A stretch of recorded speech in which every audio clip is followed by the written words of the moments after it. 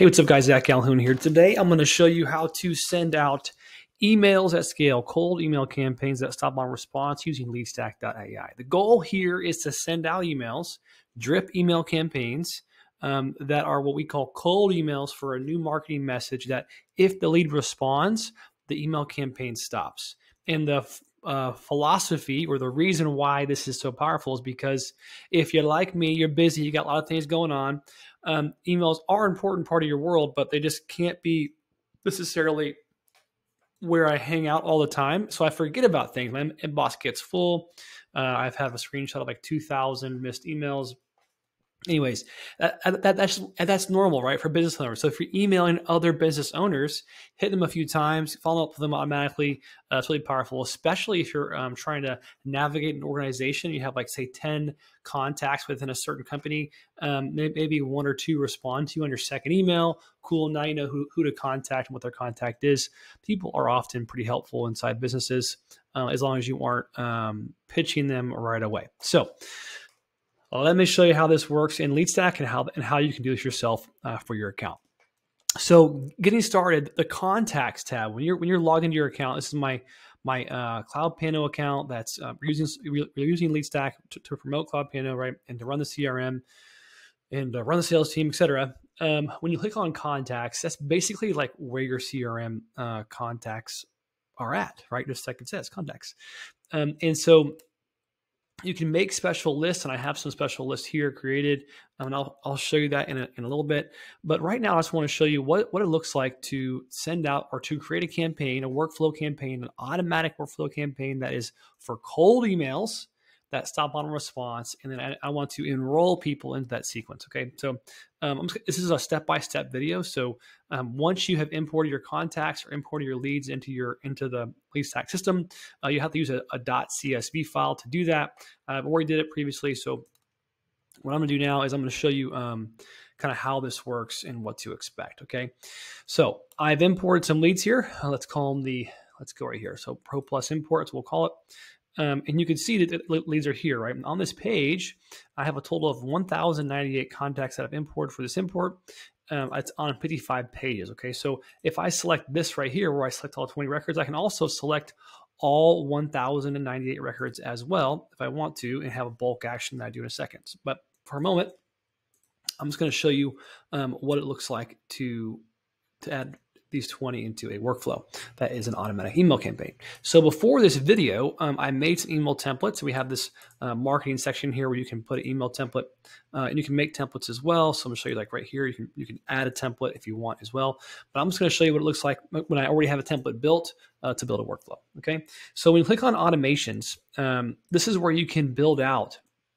And I was building this out myself. I was like, I'm going to record this so I can show folks how it works. So this is basically all your automations in one place. I made a new folder called Cold Email CloudPano LeadStack. So our existing people that are within CloudPano, I want to send them over and teach them about LeadStack, how it works. Like, let's book a call, bro. Let's talk about it. And it's not perfect for every business, but for those that are trying to grow and grow fast, like I'm going to show you here and want to scale out their operations using high leverage, it's a perfect tool, right? So we have a lot of business owners that are in our world at CloudPano. So I want to send over some emails. So I click into that automation. This is a start from scratch email campaign, okay? So when I add a new workflow trigger, I can just call it, I can just make it a tag. So contact tag. When I tag someone, and the workflow trigger name is contact tag. We'll call this contact tag cold CP to, I'm just going to call it whatever I want, LS emails. Okay, that's what the workflow trigger name is. Add filter. Okay, so what I want to do is I want to add a tag, and we're going to call that tag, we're going to call it CP to LS emails. Okay, I call it whatever I want to, but this is going to help me internally. So I'm going to click add tag. Now this tag is in my system as well too. So you can create tags on the go, on the fly as well. So this is how the workflow starts. And what's nice about using tags is that you are not going to re-tag someone. You only want to send this campaign out once, right? So that's really important.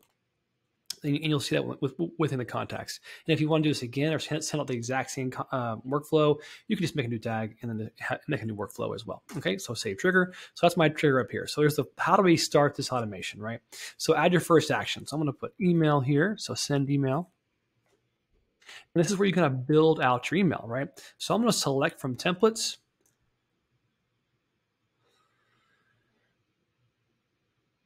CP delete that email 1.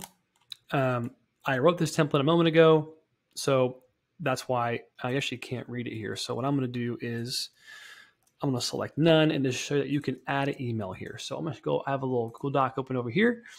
I'm going to pull that down to show you what I want it to say. Okay, and I'm just going to make an email together. And when I typically, my personal style is to write a Google Doc email, kind of get it on just like I'm just writing. It's what I'm doing in that moment. And I'll come back later when I'm copying and pasting or I'm building out something. That's when I can optimize and change things. So you'll see here, I have, hey, hi, first name. Well, I want this to be a custom value. So I'm going to go to contact first name. So it's going to pull from that list, what's their first name. Okay. And so it says we released a new tool called realestate.ai. It's a funnel builder, CRM, and automations tool to help you scale. You can send large email campaigns to your list just like this email. Did you see it? And so me and my team would love to talk more. And so here is this specific email link. Yep. So I'm just grabbing that email link here. I'm going to paste it. I'm sorry, the demo link here. So if they go to this link, they see a demo calendar, which you can create demo calendars on LeadStack, which is really, really powerful. So, so this is what they'll see if they click on that link, right? And it says, let me know what you think. Also, for reference, here's an announcement video, realestate.ai/launch. Okay. Now I put right here, username. Well, I want that actually to be a custom field. So as my team sends these out, we want to make sure that my team has their info in here, right? So I'm just going to remove this. It's a custom field. And so let's say hypothetically, if Robert is sending out emails or starting this workflow, we want his phone number there and we want his email there, right? Not necessarily mine, because the folks were replying to my email. Make sense? So I'm going to put his email. So his username, phone, email is right there. So in case someone does want to call him, they see the email, I'm just going to call this person. It's Robert, really the person, and he'll answer the phone, or he should. And I made this specific subject line. So I'm going to show it to you.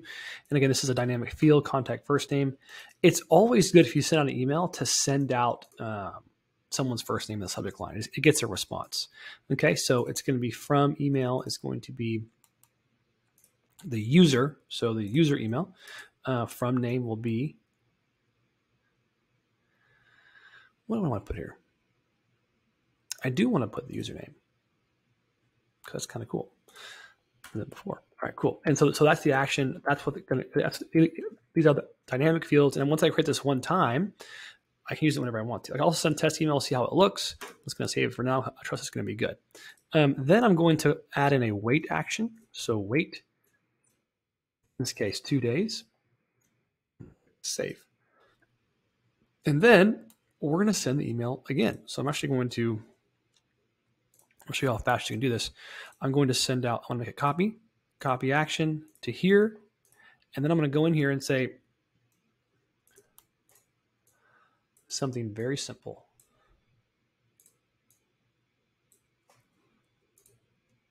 Just going to add this here. I am following up to see if you saw my last email in case you missed it. Here it is again. Because people do miss it. They miss it, bro. And it's super important. Okay, cool. So I had the emails built. I had the automatic follow-up built. I'll probably put about 4 emails in the future here, but for now I'm just going to show you some. This is an example, right? So this is an automation that's built. I'm going to click publish. Very, very important. If you're going to send out a cold campaign, and it's not going to be something you do over and over again, you want to have it stop on response. You also want to allow reentry as well too. So actually, we're going to turn off allow reentry for now because I want to make sure this doesn't hit the same person twice. But stop on response is powerful if someone does respond. That goes into my conversations flow, and my whole entire team can see it and respond there as well. And click save. Okay, we are saved. This workflow is alive and well. So now I'm gonna go back to my contacts here. And I showed you a moment ago, when you import your contacts, how do I send out that workflow where it sends an email and then and a few days later sends another email to follow up with them. And you can do this like 1,000 emails at a time, but you don't want to do them 1,000 emails at a time. So here's what all at the same time. So here's what I mean. So I'm gonna select 20 right here, and you probably want to drip this 50 emails a day is a good number, especially if you have a cold, brand new email you created. You're going to want to send that out kind of 20, then 30 a day, then 40, then 50. So kind of keep it at 50 is a good number. But you can have one domain. So I'm going to go faster. One URL can have, or so one domain URL can have 3 emails is a good rule of thumb. So if you're going to have, so every domain you own or burner domain you own, you can have 3 usernames as well, so you can actually have those in your lead stack system. Is that there's no limit to how many users you can have. So say you have 10 domains, 3 emails per domain, and you send out 50 emails per domain. I think that's like 3,000 emails a day. I think something like that. So whatever, it's 50 emails per email. So just keep that in mind if you're building these. Okay. One second. Okay, so I have 20 records selected here, and you can select all of them if you want to, or kind of go wild with it. I'm actually going to pick out a certain list because I'm going to go ahead and send this out. So we got 20 records here. Now I'm going to create what's called a. Now I'm going to do is I'm going to create I'm going to add these folks to a workflow. Okay, so I made the workflow a moment ago. You saw me make it. So now I have these 20 people that are here. So I'm going to add to campaign workflow. Okay, so it's 20 records. Add a campaign workflow that I just made a moment ago. And they'll give you a quick warning here. I'm going to click OK, proceed. Campaign workflow name. It's going to be cold emails 4. I'm going to add 4 emails later, but here's the first 2. Add all at once, add title trend, or add in drip mode. This is a powerful tool, add in drip mode, because you don't want to send out more than 50 emails a day. Trust me. And we can also, within lead stack, we can validate emails. So I have email validation turned on because I only want valid emails to be sent out. So if the lead list really is ice cold and you're not sure if the emails are real or not, turn on email validation. Big deal. It's like 3 cents, something like that per email. It's very, very affordable. If you send out emails from an email domain or URL, and you send out emails to a bad email that doesn't exist, you do it enough times in a row, the ISP is going to shut down your email, and all that work goes to waste. So we're going to call this, cold drip CP to LS1 test. Okay, so just a test. We're going to start it today. Okay, right now, batch quantity. So I'm going to put 50 here, even though there's 20, but that's what I want. And repeat after. You want to delay. So if it hits over 50, you can basically say after 1 day, repeat. Okay. And process this during a certain period of time. So we can have this process from 8 to 5, which is a good idea. I recommend that. We can put, 9 a.m., even though it's going to do all this specific one. I'm just showing an example though, 9 to 5, right? Select end time. I did that. Okay, cool. So these are kind of like, this is basically your drip mode settings. And let's say you want to add in 500 to 1,000 contacts into this. You can do that all with one action. So imagine you have 2,000 contacts, or maybe you have, 500 for email 1 and then 500 for email 2. Every 10 days, you're going to want to go in there and have that email be sending emails to a new list, right? And so this is how you can do that really easily. And you can also stay organized over time with some of our filtering tools. Okay, so add a campaign workflow, operation schedule. Make sure you start period, end period. Let me see here. What did I do here? 1 moment. I just turned off there my time schedule to avoid any errors. The bulk action has to be scheduled. Click here to check your progress. So I can click here to check it, which I will do. And so you see here, you can see what bulk actions I've done, and you can check what's happening, how's it going. Okay. So here's all the details, et cetera. So as my team makes their bulk actions or bulk workflows, et cetera, as they add folks in the workflows, all of these things I can check and look at and see if there's any mistakes they made, et cetera, or something wrong with the setting. We always go in and QA it, et cetera. So in summary, what we are doing is we create an automation that stops on response. So I showed you here a second ago. It can be emails, it can be SMS. You can even have your team be tagged to call this person after 4 days, et cetera. Assign it to a user to to call these leads, right? And then once and because I'm using the tag automation contact tool, I'm going to tag these contacts one time, and I'm only going to go through this campaign one time. So that means that if I want to do a new one, or I can change it up a little bit, change messaging some, and then do it again, right? Which I will go in here and add these emails and change up the emails as well. And so once you have your contacts list imported, you can add what's called more filters. And I'm going a little faster on purpose, but just stay with me here. I can tag them. I can filter by city. I can filter by their name, filter by all kinds of stuff. And when I do that, I can create what's called a smart list. That's what you're seeing up here. These little tabs are called smart list.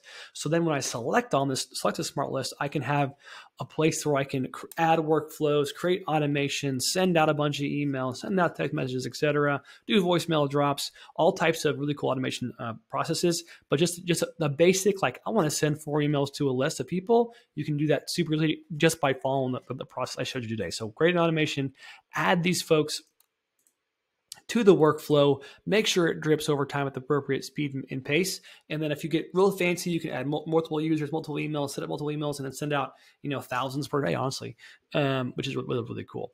So as these users or these contacts reply, they'll all end up in my conversations tab. So which is here, right? And here is where we can start to prospect and get them on a demo calendar and really have them become a true sale, right?